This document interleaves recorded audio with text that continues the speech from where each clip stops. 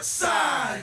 Senior Brianna Banks was perhaps the most excited of all to hit the court after sitting out all last season due to NCAA transfer rules.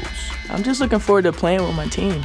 I haven't really played with them, and I love them to death, so it'd be kind of fun to actually play on the court with them. When Bree decided that she wanted to leave Connecticut and wanted to transfer, I wasn't going to let her slip through my fingers a second time.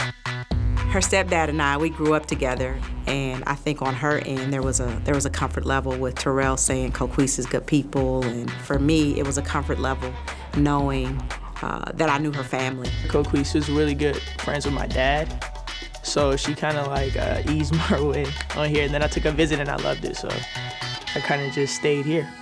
Growing up in a military household, her mother was sometimes deployed, and Brianna and her family moved often, and the sport she loved was a constant in her life. I've been playing since I was like 2 or 3. It just followed me everywhere I went. I went to Germany, California, South Carolina, North Carolina, Oklahoma, and then I came to Georgia.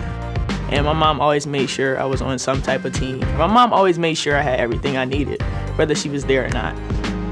Well, I want to make it to the WBA, of course, and buy my mom a car. My mom's asked for a Range Rover since I was like freshman in high school. Like, since I can remember, my mom's always wanting a Range Rover. And every year a new one comes out and she sends me a picture of a Range Rover. Like, I can't wait for this Range Rover. So it's something that makes her happy that she really wants, so why not?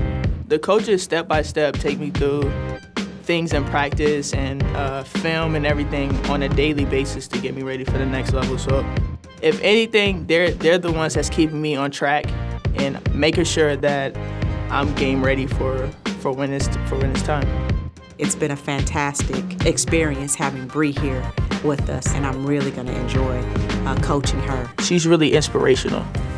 So she uses a lot of love in everything she says to get you to do what she wants.